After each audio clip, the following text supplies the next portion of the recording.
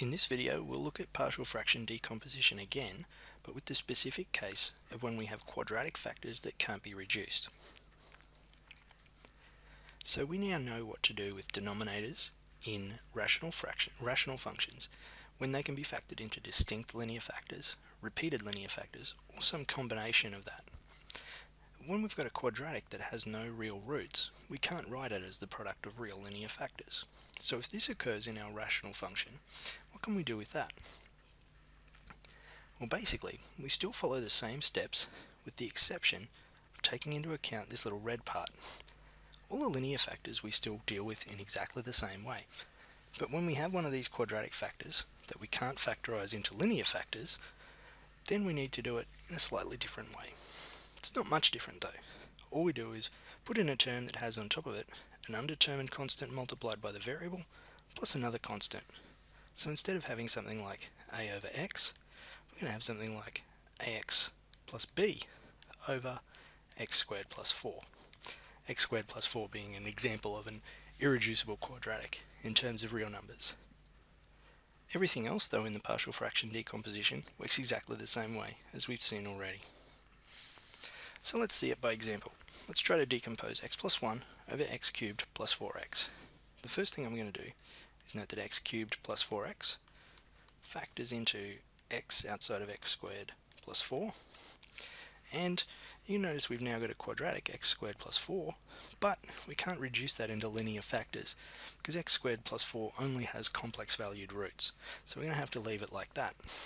So that means for our partial fraction decomposition we're going to have to say x plus 1 over x cubed plus 4x will be equal to, well, x is still a linear factor, so we have a over x, but then our quadratic factor needs a term on top of it like bx plus c. Essentially it's a linear function, and that's going to be over x squared plus 4. And now we proceed just like normal. So the first thing we do is combine the right hand side back again over a common denominator, x times x squared plus 4. And we get something like this, a by x squared plus 4, and then x by bx plus c, all over the common denominator. And of course we know that if we expand this out, we'll get exactly the same as the denominator on the left. So we're left with the equation x plus 1 must be equal to ax squared plus 4a plus bx squared plus cx. And we want to pick a, b and c to make that true. So we go ahead and equate the coefficients of powers of x. So for x squared, x to the 1 and x to the 0, or in other words the constant terms, we get x squared on the left, we have none, and on the right we have a plus b of them. X to the 1, on the left we have one of those, and on the right we have c times x, so c, and then the constant term x to the 0 we have 1 on the left and 4a on the right.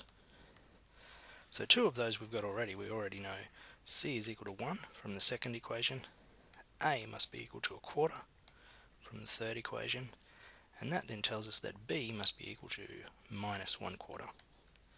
So we can put those all back together again into our partial fraction decomposition, and we can finish this one off. So we have the assumed form a over x plus bx plus c over x squared plus 4, and now we're just going to replace the a and the b and the c with what we've just found. So c was of course 1, x times b is minus 1/4, and our a was 1/4. Let's just write that as 1 over 4x. That's our quarter.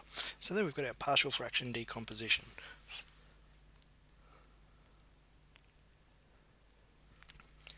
So just like we've done with the others, we can now use this to carry out the integration of the rational function that we couldn't integrate normally, but using its partial fraction decomposition. So we can write the integral of x plus 1 over x cubed plus 4x dx is equal to the integral of the partial fraction decomposition, 1 on 4x, and then plus minus 1/4 x plus 1 all over x squared plus 4 dx. Now note, I still don't know a rule for this one, so what I'm going to do is split that into two pieces. I do know this one here, that's going to be a quarter of log x, and then I've got plus the integral of, well, let's call that minus the integral, 1 on 4, x over x squared plus 4 dx, and then plus the integral of 1 on x squared plus 4 dx. Now the first of these integrals, I'm going to make a slight change there. What I'm going to do is multiply the top here by 2, so that I've got 2x on the top, which is the derivative of the bottom. If we have the derivative over the function, we can just say it's the log of the function on the bottom. But to account for that 2, I'm going to have to put another 2 out here. So I've multiplied by 2 and divided by 2. This little one here, I'm actually going to give you the result for that one. Usually you could read that off a table up until when you learn about integration by trig substitution, which we won't be doing here. So, to finish it all off, we've got 1 on 4 times log x, take away, now it's 1 on 8, times the log of the bottom, x squared plus 4,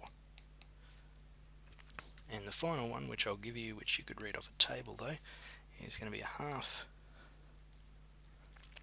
of tan inverse of x on 2, and don't forget the plus c at the end.